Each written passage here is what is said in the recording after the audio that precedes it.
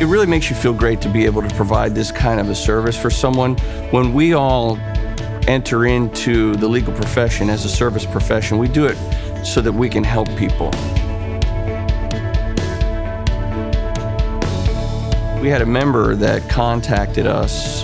He was having some difficulty purchasing a home. There was something on his credit report that was causing some negative credit rating for him. It was an old credit account that he had with a bank that had been written off by the bank, and they issued a 1099, which he paid taxes on, but it still remained on his credit report.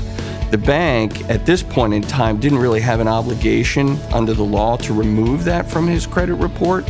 There was still some time left in that, but he asked us to see if we could help remove that from his credit report so that he could move forward and purchase his house.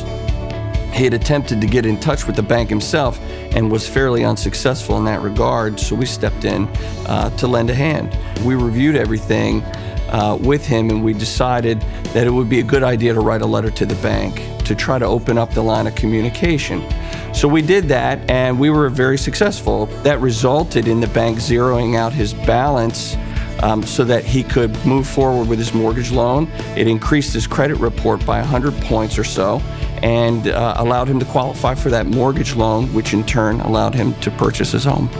Somewhere along the way, the business of the law gets in the way, and you sort of lose your ability to help people. This really takes you right back to the reason why you started practicing law in the first place, which was to help people. And this business model allows us to serve the most number of people that we possibly can while still earning a living.